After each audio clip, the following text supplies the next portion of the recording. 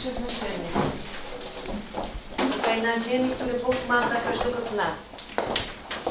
My widzieliśmy, kiedy czytaliśmy Słowo Boże, że zasiadł sąd, a obok sądu były księgi z przeznaczeniem, które każdy ma od Boga do jego życia.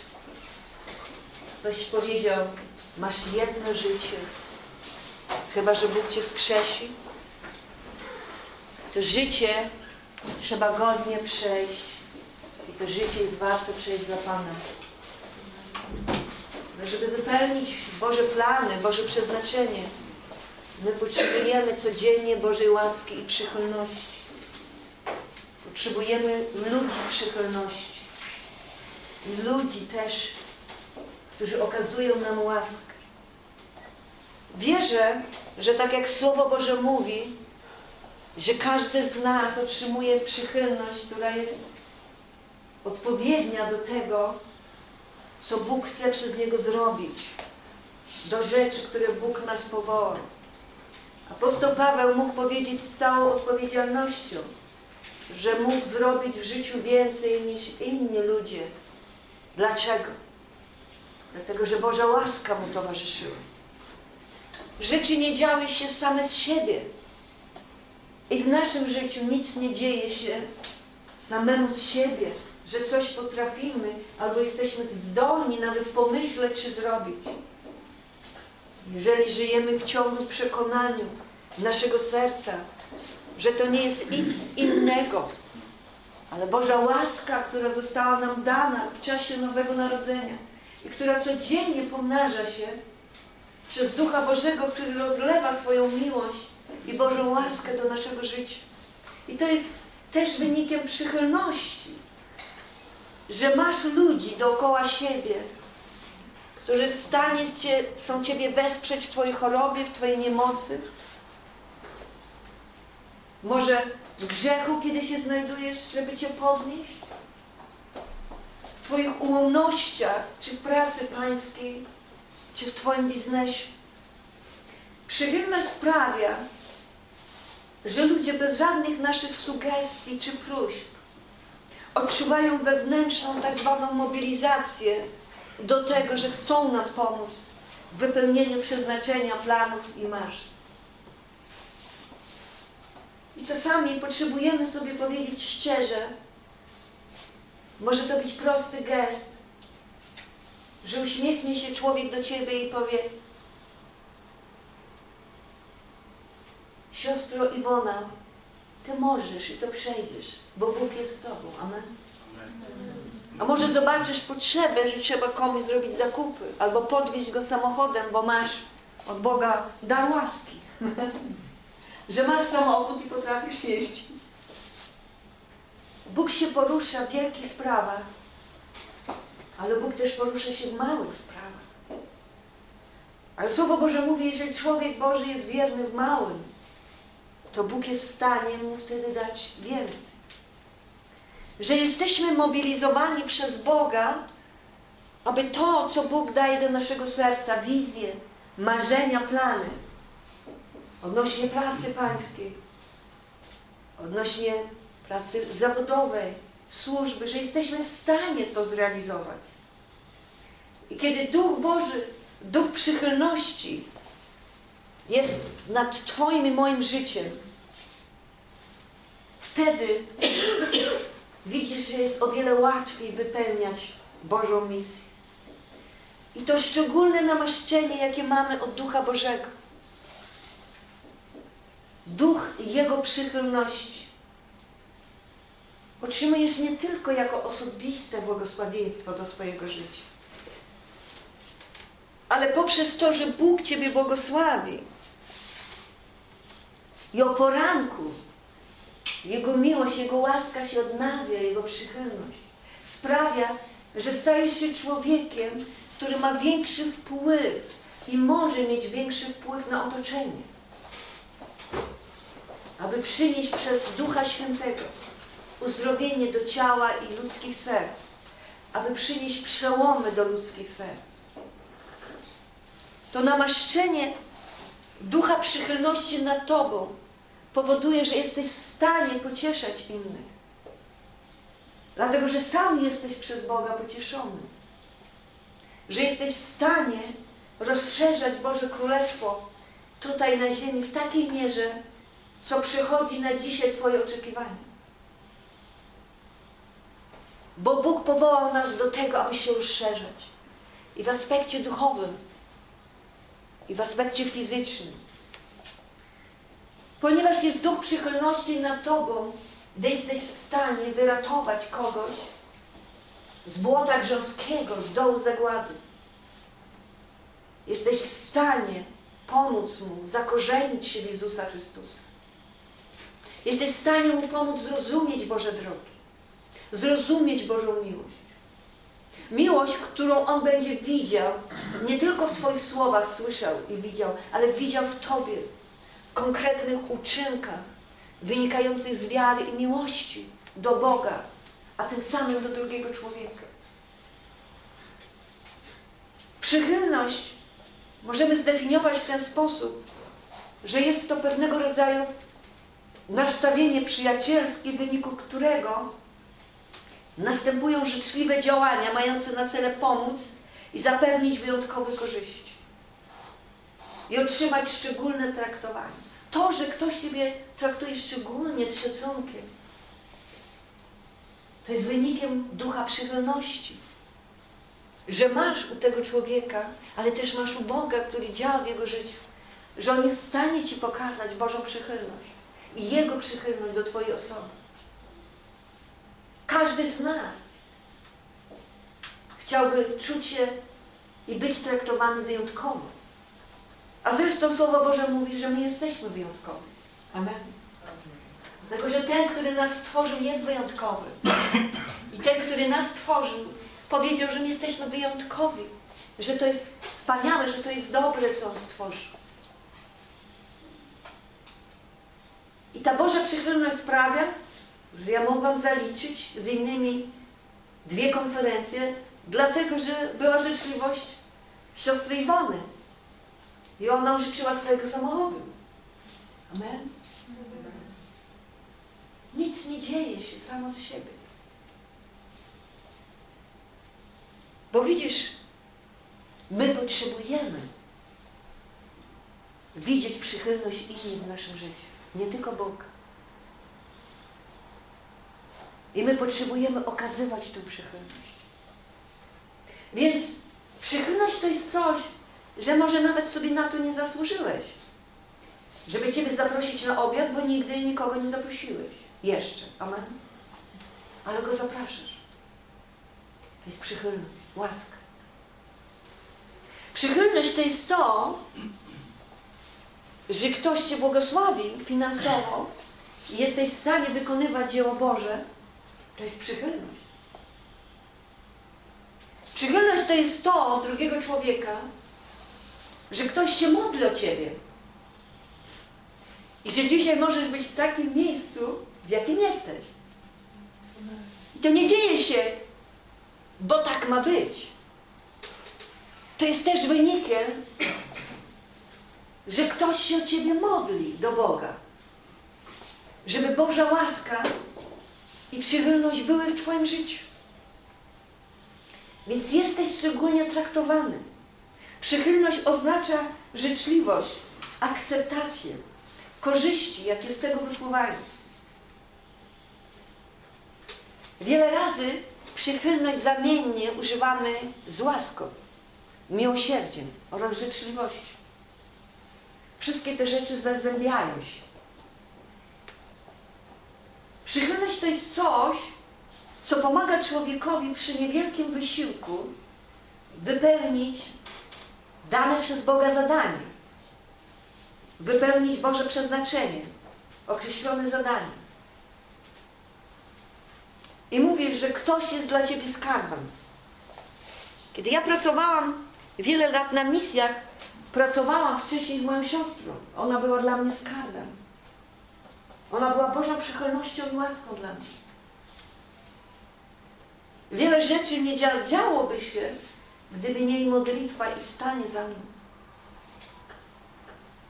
To, że w tym kościele są ludzie, którzy są, okazuje się, 20 lat ze mną, to jest wynikiem Bożej przychylności. Że pomimo, że 20 lat ich znam, oni nadal są ze mną i razem czynią Boże dzieło. To nie jest wspaniale? Przychylność siebie promuje. Powoduje, że Bóg Ciebie wywyższa. Powoduje to, że daje Ci większy zasięg autorytetu i oddziaływania w Twojej służbie. Ale prawda jest taka, że Bóg Ciebie próbuje, czy w małym, to okażesz się wierny.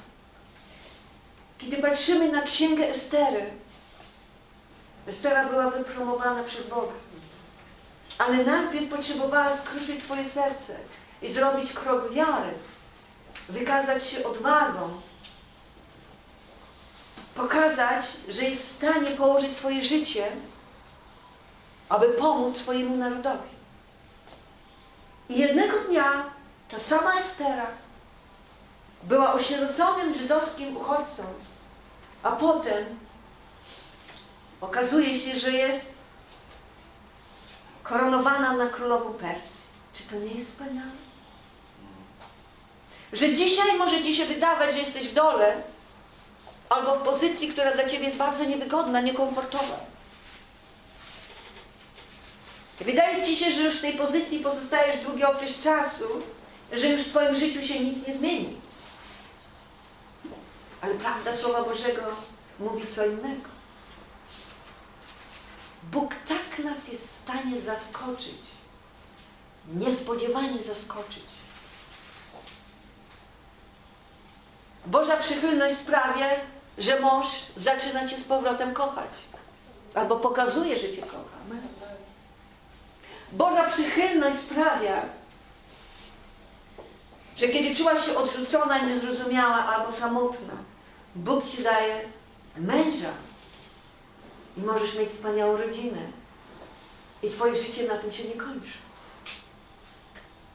Boża przychylność sprawia, że modlisz się o swojego partnera życiowego i wydaje Ci się, że jednak nic go nie dotyka, a pewnego dnia powie: gdzie jest ten Twój Kościół? Może pójdę na spotkanie z Tobą. Amen.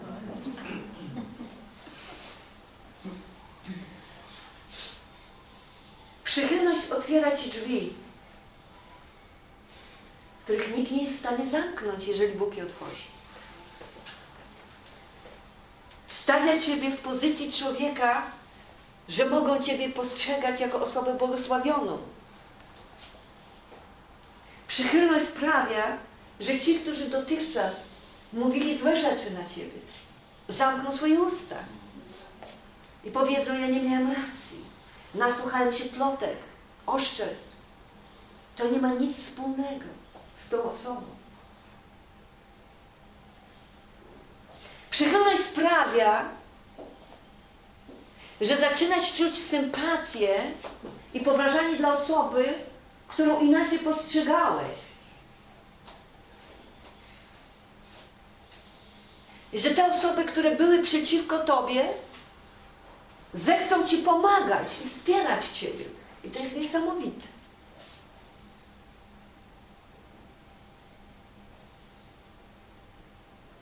Chociaż rzeczy czasami wydają nam się, że się opóźniają. Ale jedno jest pewne. Potrzebujemy zawierzyć Słowu Bożemu, że wszystko ma swój czas.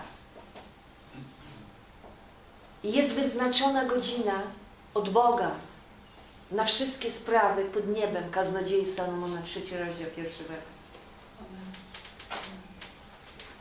Bo w Bożym sercu jest zawsze, aby powstać i okazać litość Syjonowi nam, a my nad nami się zmiłować, ale w Bożym czasie. I jest szczególny czas, w którym teraz żyjemy, ten rok 2017, nazwany wśród wielu rokiem Bożego błogosławieństwa, jubileuszowym, rokiem przełomu. Ja wierzę, że Bóg w szczególny sposób chce wylać w tym roku Bożą łaskę i przychylność. To jest niesamowite, że sprawy, które w naszym życiu ciągną się latami, On je zamyka. Już nikt nie jest w stanie tego otworzyć. To jest niesamowicie, że długi, które nas przerastają, On umarza albo daje nam możliwości spłaty. Wynikiem czego to jest? To jest Boża przychylność. Bo człowiek Boży nigdy nie może powiedzieć, że sobie inaczej zasłużył. Zbawienie ma z łaski. Amen. A to, co robi i jest w stanie robić w swoim biznesie, pracy zawodowej, czy w kościele, to też wynika z Bożej łaski.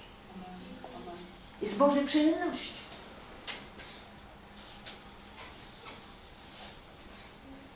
Czasami trzeba czekać 30 lat, żeby Boża przychylność się okazała i człowiek staje się pastorem, a chociaż jest kobietą. 30 lat pracy pańskiej. 9 zborów pańskich. Amen. Czasami trzeba czekać 30 lat, żeby znaleźć wokół siebie życzliwych ludzi, którzy chcą z Tobą pracować. Amen. I nie wyrzucają Ciebie z własnego domu Bożego. Widzisz, przychylność i łaska wiele razy jest związana z czekaniem. My byśmy od razu chcieli, jak przychodzimy do Pana, żeby tutaj Pan nam cały stół zostawił. On zostawia stół wobec naszych nieprzyjaciół. Ale wiecie, kiedy Ty coś z Bogiem przejdziesz, to Ty już inaczej patrzysz na rzecz. Inaczej patrzysz na człowieka. Inaczej patrzysz na Bożego Królestwa. Na Boże Królestwo. Czy tak nie jest? Amen. Ty już zauważasz, że Boże Królestwo to jest coś innego niż pokarm i napój. Ale to jest Boża radość bez względu na to, co się w Twoim życiu dzieje. Wcale Ci nie jest do śmiechu. Że to jest Boży pokój, kiedy wszystko Ci się wali. I że to jest Boża sprawiedliwość, że rozumiesz, że Twoja ludzka sprawiedliwość jest jak spługawiona szata.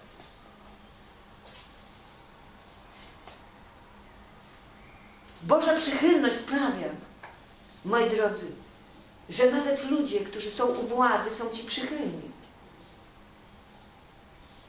Że prawo, moi drodzy, jest odwracane na Twoją korzyść. Kiedyś siostra Iwona, na starszy zboru, ona modliła się o to, żeby prawo się zmieniło, żeby jej mąż mógł dłużej pracować. I tak się stało. Amen.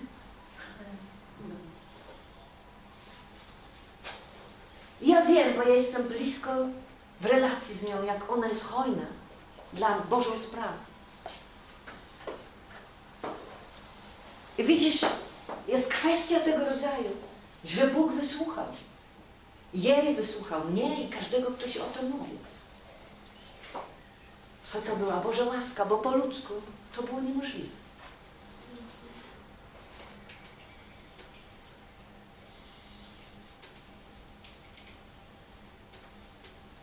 Kiedyś moja siostra powiedziała, że chciałaby mieć dom.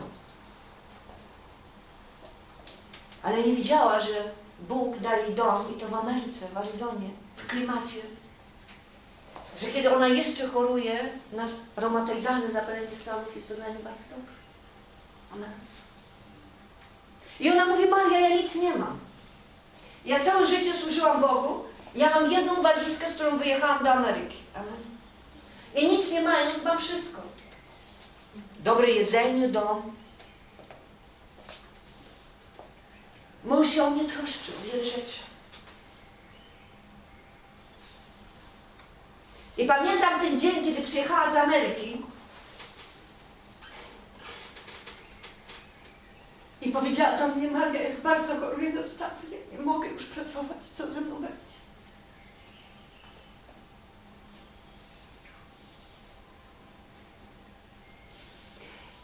I ja mówię, pracowałaś dla Boga. I On Ciebie nie opuści. I zaraz za tym pół roku minęło. Kiedy poszła do pracy. I w tej pracy nie wytrzymywała. I zwolniono ją z tej pracy i powiedziała, Maria, pojadę na misję i będę tam pracować, bo nie jestem w stanie pracować zawodowo. Straciłam prawo wykonywania zawodu. Nie jestem w stanie tego ogarnąć. I już miałam papiery, że będzie misjonarzem w Filadelfii. A mówi, Maria, ja tam będę musiała fizycznie pracować. Ja już nie mam sił. To jest Boża przychylność. Nie możesz powiedzieć nigdy, jeśli jesteś wobec Boga uczciwy, jeśli szczerze chcesz Bogu służyć, że On Ciebie zostawi.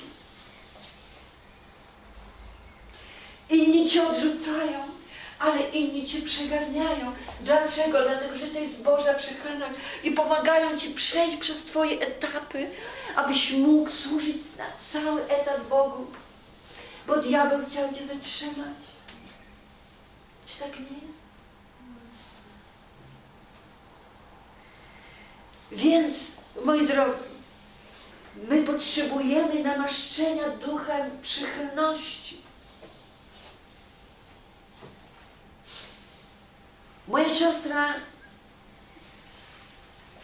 wiele razy chciała już 3 lata przylecieć do Polski, ale jej mąż nie chciał jej puścić, bo dobrze mu z nią. Amen.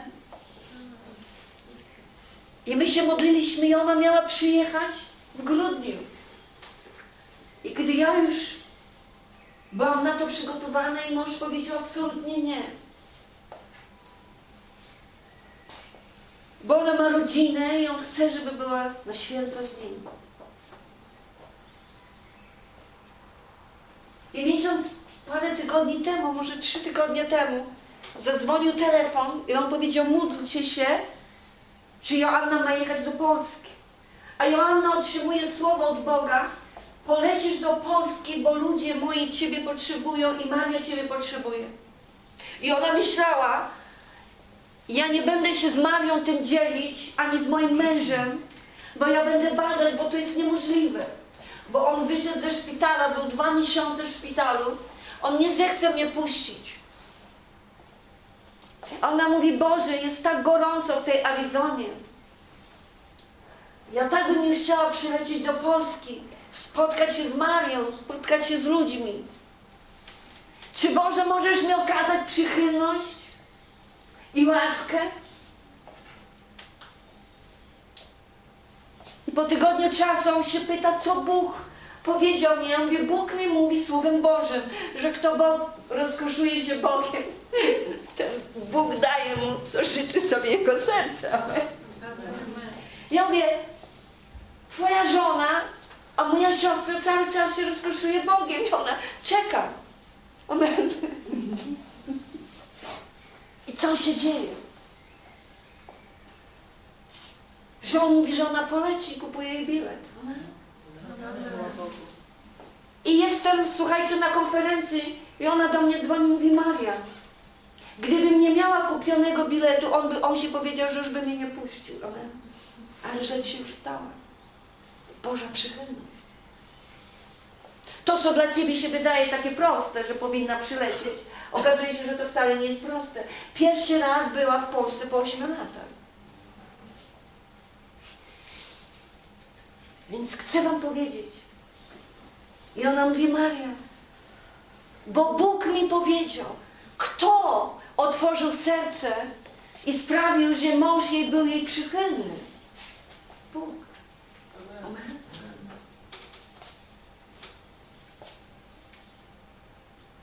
To nie jest dla wyjątkowych osób, że Bóg Ciebie namaszcza duchem przychylności. To jest dla wszystkich Jego dzieci.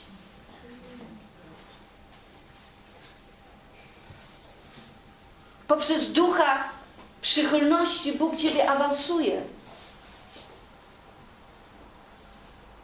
Poprzez ducha przychylności On daje Ciebie królewskie mandaty. Na konferencji siostra Joanna, która miała świadectwo, że przez ile? 14 lat ona była chora, nie chcę skłamać. I w bólu była, jest próg bólowy 10, ona mówi tam 14-15. Ja tak słucham jej i myślę sobie, że w tym świadectwie coś odnajduję dla siebie, bo ja tyle lat cierpię.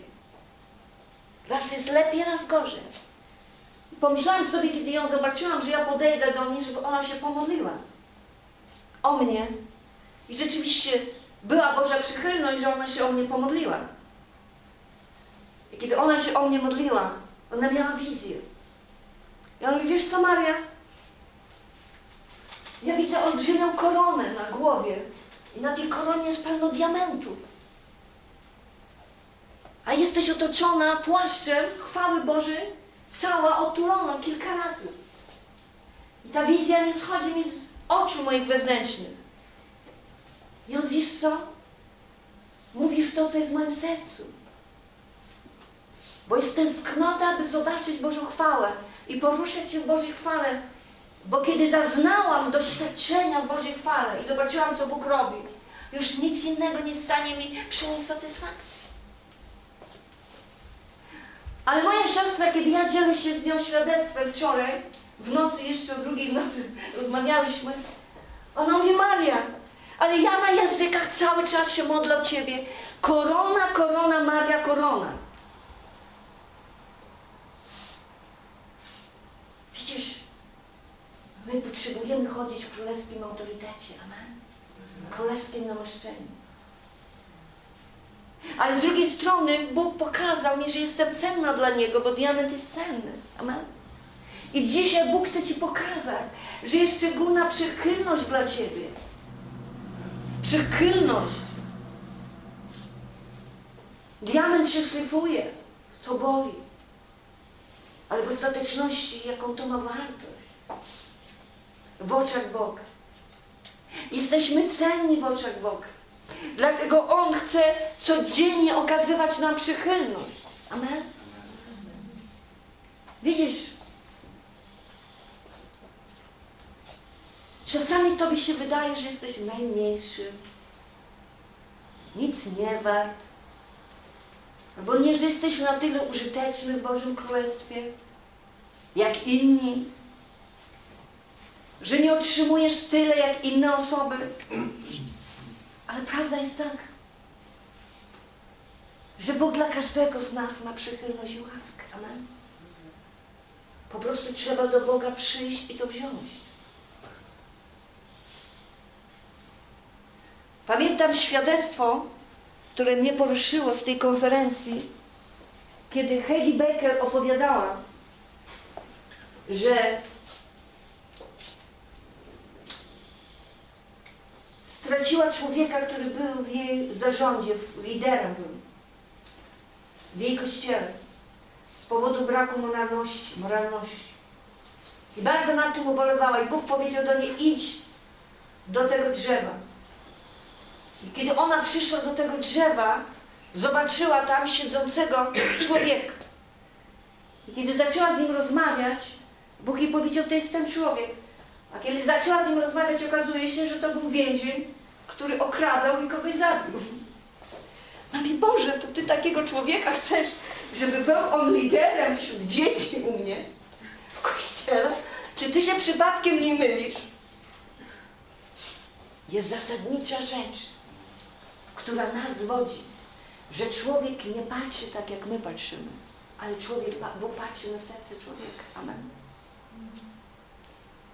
I ten człowiek zaczął pracować u niej i ona zaczęła go obserwować, jak on bardzo się poświęca dla tych dzieci, dla pracy pańskiej. I ona zaczęła go błogosławić, dlatego że on chciał się ożenić, on nic nie miał.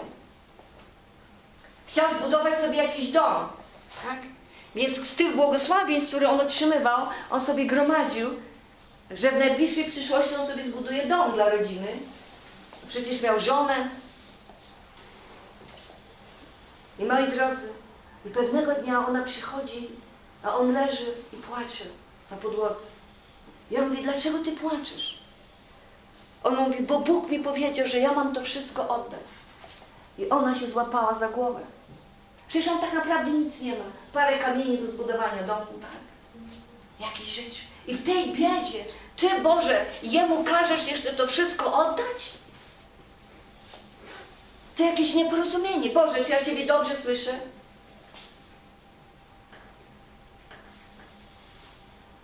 On mówi do niej, mamo, bo na nią mówię, mamo, Bóg mi powiedział, że ja mam to oddać. Ja pójdę do mojej żony, zapytam się, czy ja mogę to oddać.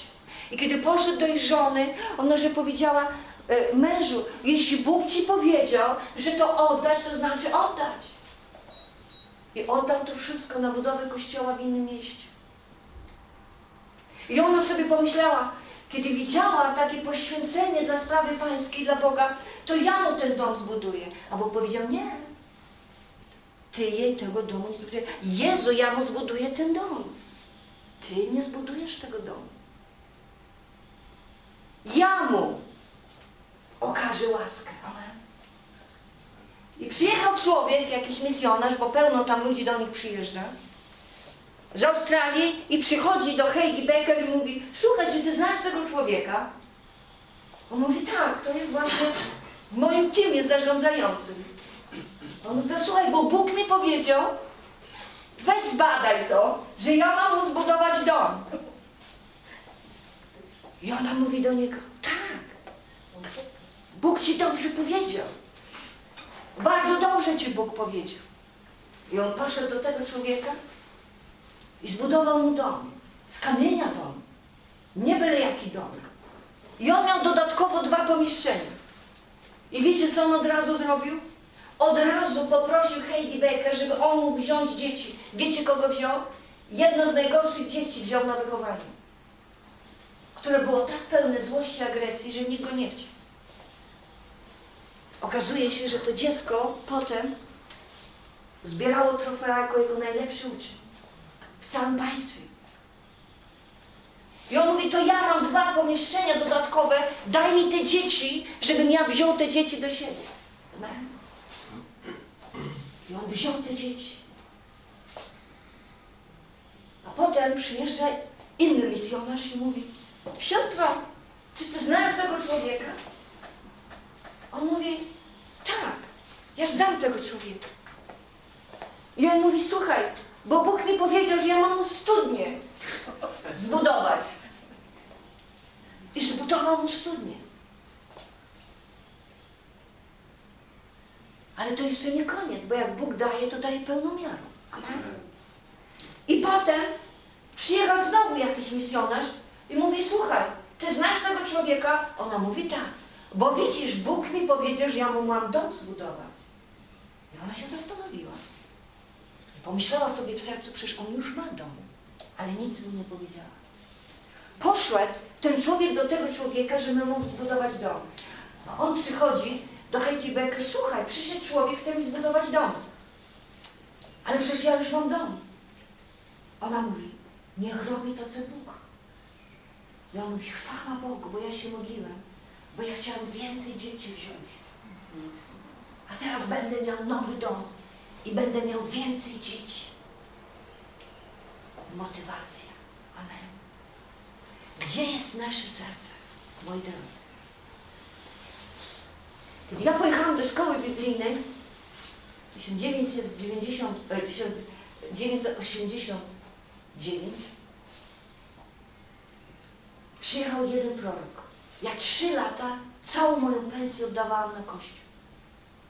Moja siostra starsza powiedziała, słuchaj, ty chodzisz na dyżury, ty tak ciężko pracujesz?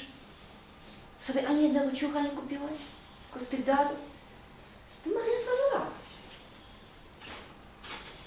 To po to się tyle całe życie uczyłaś? Ja mówię, słuchaj, ale jest taka potrzeba, nie ma innych ludzi, którzy by dawali, a Kościół musi wzrastać. I przyjechał prorok tylko do jednej osoby prorokował. Jej nazwisko było Maria Dąbrowska. I powiedział 7 razy, ponieważ mnie błogosławiłaś, będziesz błogosławiona. I ci, którzy Ciebie będą błogosławić, będą błogosławieni. I to było jedyne proroctwo na całą szkołę biblijną. I ja wracam, a tam przekaz pocztowy, bo to, słuchajcie, ja od tego czasu przekazy. Ja miałam przychylność, ale że ja miałam przychylność, cała szkoła była karmiona przeze mnie. Widzisz? Chcę ci powiedzieć, że tacy ludzie jak Józef, Daniel, Estera, czy tamten człowiek, oni mieli przychylność, ale oni całe swoje serce poświęcili dla Boga. Oni nie zatrzymali się, żeby żyć dla siebie. Ale kiedy oni powiedzieli, że nie żyję już ja, ale żyje we mnie Chrystus, to dla nich to znaczyło dosłownie. Amen. Że jeśli Bóg do nich mówił, to oni tak kochali Boga i kochali. I taki mają respekt dla Niego, że nie są w stanie powiedzieć nie. Czy wobec tego Bóg może wtedy takiemu człowiekowi powiedzieć nie? Słowo Boże mówi, Ewangelia Łukasza, 2 rozdział 52, że nawet sam Pan Jezus, Słowo Boże mówi, Jezus tymczasem rozwijał się umysłowo i fizycznie. I Bóg otaczał Go łaską, opieką, a ludzie życzliwością. To jest tłumaczenie Ligi Biblijnej, a Brytyjka mówi w ten sposób: Jezusowi zaś przybywało mądrości i wzrostu oraz łaski u Boga i u ludzi. I my również czytamy 1 Samuela, 2 rozdział 26. A pachole Samuel stale wzrastało i było miłe zarówno Panu, jak i ludziom. Potrzebujemy pragnąć Bożej obecności, Bożej przychylności, ale Słowo Boże mówi, że mamy też w tym wzrastać. Powinniśmy się modlić o łaskę Bożej przychylności, o Bożą łaskę, zarówno u Boga, jak u ludzi. Że kiedy będziemy głosić Ewangelię, ludzie będą chcieli nas słuchać. Że kiedy będziemy kłaść ręce na chorych, ludzie będą uzdrawiani, bo będzie Boża łaska, przychylność z nami. Amen. Która będzie się objawiała w darach Ducha Świętego, które będą nam towarzyszyły. Że kiedy będę modlić się o moją rodzinę, żeby wróciła z powrotem do domu Bożego, amen, oni wrócą. Że nasze dzieci wrócą z obozu wroga, amen. Dlatego, że Boża przychylność jest nade mną i nad moim domem. Słowo Boże mówi, gdyż Pan Bóg jest słońcem i tarczą, Pan darzy łaską, On też wieńczy chwałą, nie odmawia dobra tym, którzy żyją w czystości. O Panie zastępów, jak szczęśliwy jest człowiek, który Tobie ufa. Pamiętacie historię z Józefem? To był człowiek, który chodził w prawości przed Bogiem. Co go tak naprawdę chroniła? Cały czas Boża przychylność zabezpieczała go przed złem. Dlaczego? Dlatego, że Józef nie dał się sprowokować poprzez obrazę, urazę, a miał tyle możliwości. Zachował swoje życie w czystości i w przebaczeniu, pomimo że tyle fałszywych oskarżeń było pod jego adresem, że sprzedali go bracia, własna rodzina. Że wydawało się, że wszyscy o nim zapomnieli. Że żona Potyfara niesłusznie go oskarżyła i przez to stał się więźniem. Ale mimo wszystko jest napisane, że Bóg otaczał i chronił, moi drodzy, Józefa swoją przychylnością. Otwórzmy sobie 1 Mojżeszową, 39 rozdział.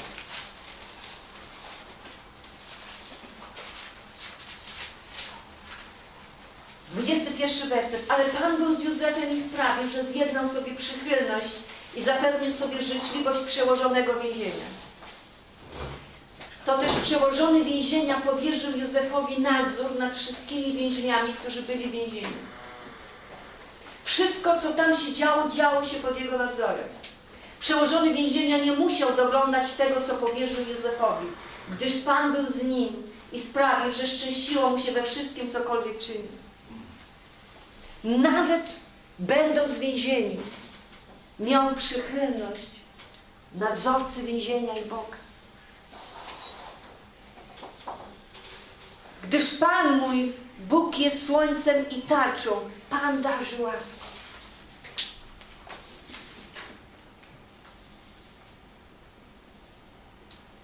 Bóg oszczędził życie Józefa, aby mógł być premierem i uratować rodziny i świat przed głodem.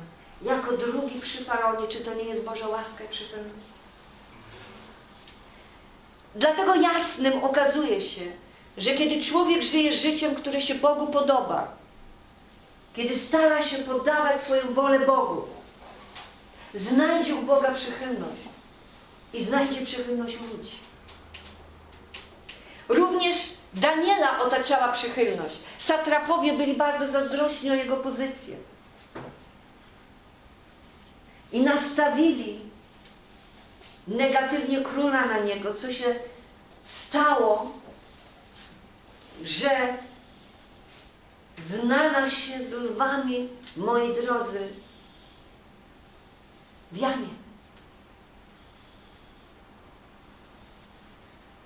A Słowo Boże mówi potem, że Danielowi wiodło się dobrze za panowania Dariusza i za panowania Cyrusa Persa.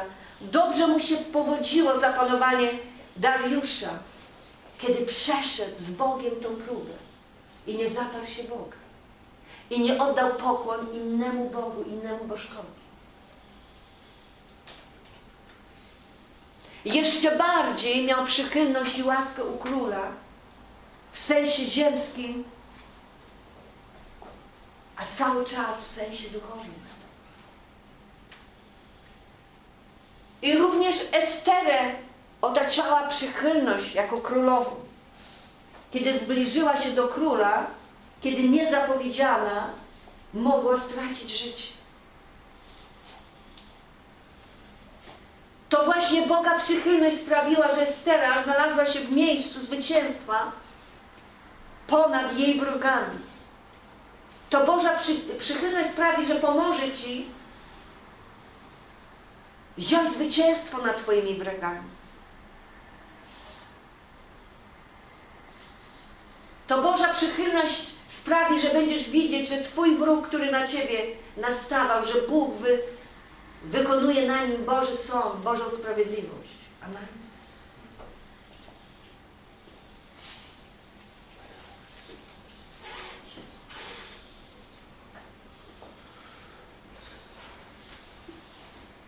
Kiedyś miałam sen,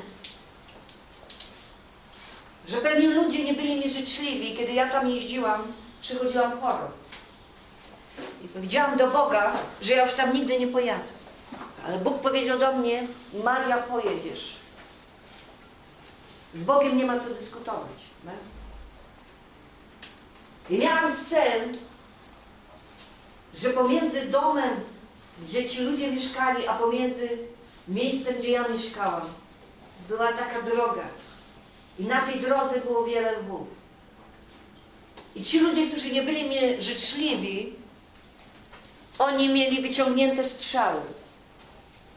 I w tym śnie Bóg mi pokazał, że oni nie mieli wyciągniętych strzałów w kierunku mnie, ale te strzały były napięte, żeby mnie chronić. A lwy chodziły koło mnie i dotykały grzywami mojej nogi, mojej ręki, nic mi nie robiły. Amen. I usłyszałam głos w tym śnie. To jest sen z wizją otwartą, bo otwarte oczy zostały wzbudzone. Że ja zamknę usta Twoich przeciwników. Amen. I ja sprawię, że ich serce będzie przychylne, że oni nie tylko będą na Ciebie nastawać, ale za Tobą stawać i Cię ochranić. Kto to może zrobić? Tylko Bóg. Amen. Kiedyś znalazłam się, bo wyjeżdżałam z Białorusi, moi drodzy, i było tłum ludzi Mówią 3-5 dni trzeba czekać. To były czasy kartek wojennych. I nagle stajemy w kolejce, gdzie są wojskowi, policja. Ale przychodzą ludzie i chcą nas z tej kolejki wyrzucić, to znaczy przewrócić do góry nogami nasz samochód i zaczynamy się modlić na językach. I okazuje się, że nas tłum mija. Przewracają samochód za nami, a nam każą jechać do granicy. Kiedyś wracamy, bo jechaliśmy samochodem osobowym z darami na Ukrainę i powiedzieli nam, że 5 dni trzeba czekać. A nasz samochód przepuszczają, moi drodzy. Biją w nas kamieniami, a jak przychodzi policja, robi nam przejście i przepuszczają nas na granicę. Niewierzący kierowca powiedział, jak ja zobaczę, że my w ciągu jednego dnia stąd wyjedziemy, to ja uwierzę w Boga. I chwała Bogu, mu się uwierzyć. Co to była? To była Boża przychylność, która nas przeniosła. Amen? Boża łaska. To Boża przychylność sprawiła, że Estera, moi drodzy, znalazła przychylność u niejakiego Enucha, Hegaja, który pilnował kobiet. Dziewczyna mu się spodobała, jest napisane, i pozyskała sobie jego życzliwość. Udał się do niej z kosmetykami i z należną częścią jej utrzymania dał jej też 7 dziewcząt z domu króla. Za towarzyszki przyniósł ją i jej dziewczęta do lepszego miejsca w domu kobiet. Przygotowywał ją, żeby była najpiękniejsza. Przychylność Boża sprawiła, że oblicze i obecność Estery stały się tak atrakcyjne, że powaliła wszystkie konkurentki. Kiedy raz na nią spojrzał, zakochał się w niej i stała się królową. Amen. Historyk Józef Lawisz nazywa to nicią łaski. Miała coś w sobie ujmującego, co spowodowało, że ludzie chcieli wokół niej się gromadzić. I z tego haremu wyszła do pozycji życia w pałacu z królem. To dzięki ofierze Jezusa Chrystusa jesteśmy nazywani sprawiedliwością Bożą. Więc jako sprawiedliwi Boży w Chrystusie powinniśmy oczekiwać Bożej przychylności. Bo Ty, Boże, powiedziałeś, że Ty będziesz sprawiedliwego błogosławił. Ty powiedziałeś, że będziesz sprawiedliwego otaczać łaską jak tarczą. To Boża sprawiedliwość sprawia, że nawet najgłębsze marzenia stają się istotne. To Boża sprawiedliwość sprawia, że diabeł, który Ciebie okradł, 7 drogami będzie wylatywał, a Tobie 7-krotnie zwrócą to, co zostało Ci ukradzione. To Boża sprawiedliwość sprawiła, że lud znajdzie łaskę w oczach Egipcjan i gdy wychodzić będziecie, nie wyjdziecie z próżnymi rękoma. Że bezbożny będzie pracował na sprawiedliwego.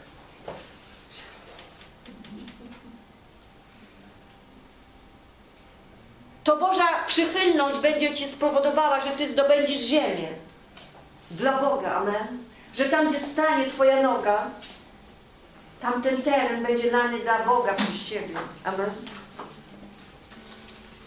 To Bóg sprawi, że będzie błogosławić w pracy Twoich rąk. I Twój biznes będzie prosperował. I wtedy tylko ci inni, którzy śmiali się z Ciebie, będą Ci zazdrościć. A Ty im powiesz, nie zazdrość, bo to Jezus mnie uczynił. I Ty możesz mieć to samo przez Jezusa. Amen. Bóg sprawi, że usposobi nawet ludzi niewierzących, tak jak Egipcjan usposobił dla Izraelitów, że będą Ci życzliwi. Amen. Jak ja pojechałam do Stanów, to człowiek niewierzący przyjechał i Bóg go użył, żeby mnie zawieźć na Greenpoint, gdzie zaczęliśmy pracę pańską z moją siostrą. Wiele razy ludzi niewierzących Bóg używa, żeby mi pomóc też. Amen. Bóg sprawi, moi drodzy, że będziesz odczuwał błogosławieństwo w swoim życiu jak nigdy dotychczas.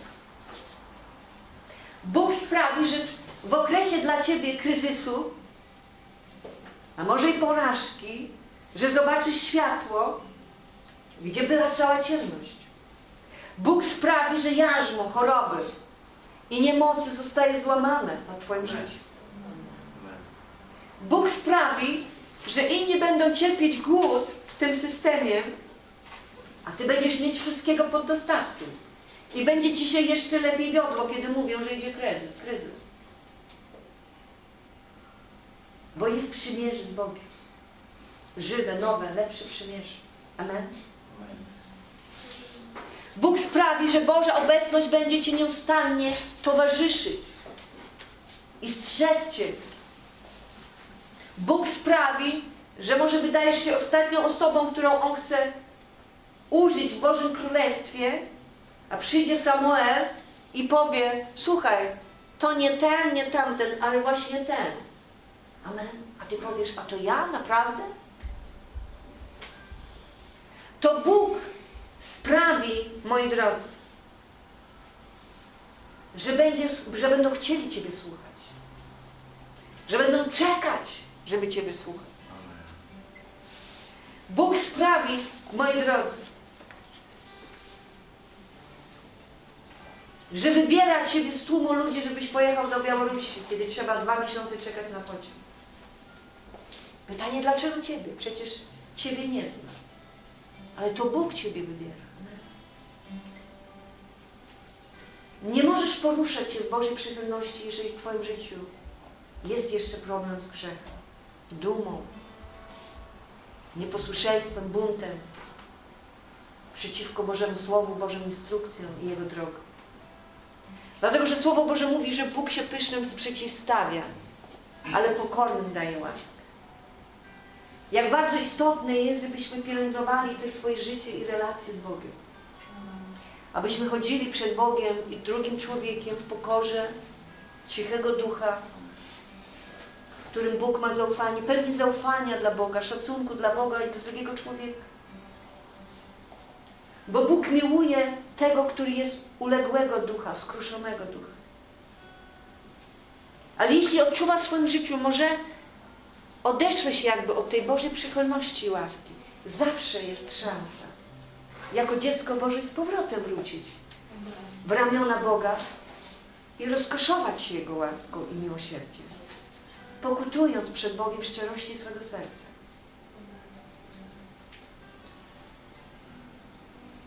I tak jak syn marnotrawny wrócił i Bóg sprawił, że ojciec aż wesele dla niego zrobił. Amen. Tak Bóg cieszy się powrotem każdego z nas, kiedy gdzieś po drodze zbłądziliśmy albo zgrzeszyliśmy. Bóg jest wierny i sprawiedliwy i przebacza nam wszystkie nasze występy. Dlatego dzisiaj chcę się modlić. Moi drodzy, możemy powstać?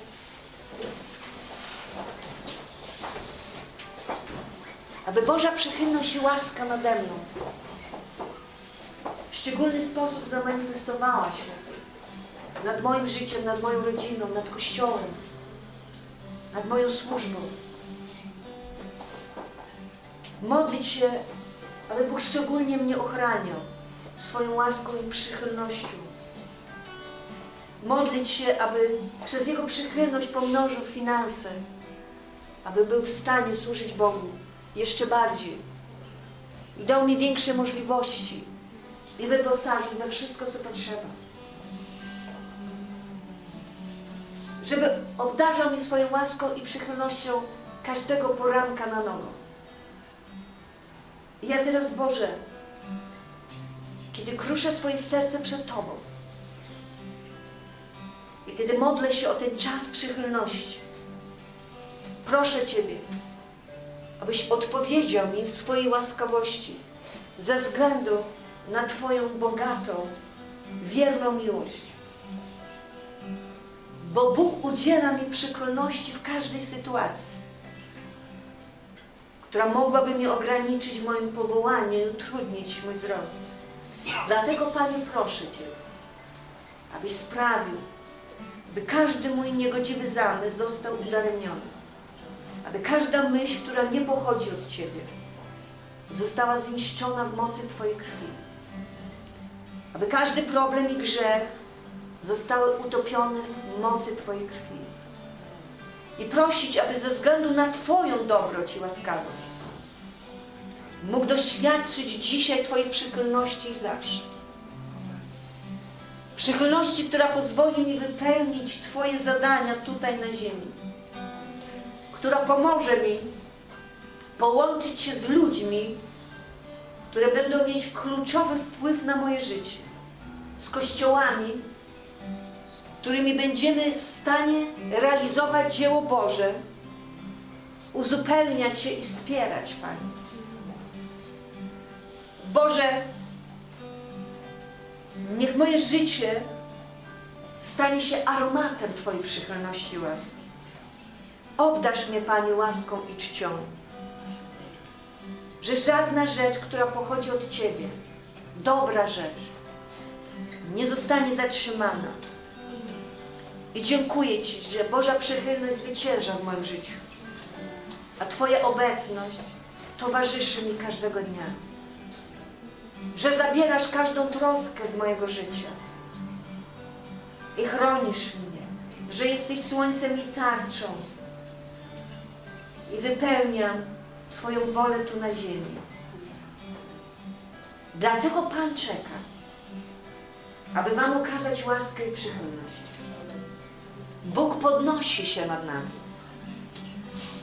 aby zlitować się nad nami, dlatego, że Bóg jest Bogiem słusznego sądu. O jakże szczęśliwi są wszyscy, którzy czekają na Boga, który dzisiaj okazuje nam swoją przychylność i łaskawość, który zawsze okazywać nam będzie swoją łaskę i przychylność. Amen.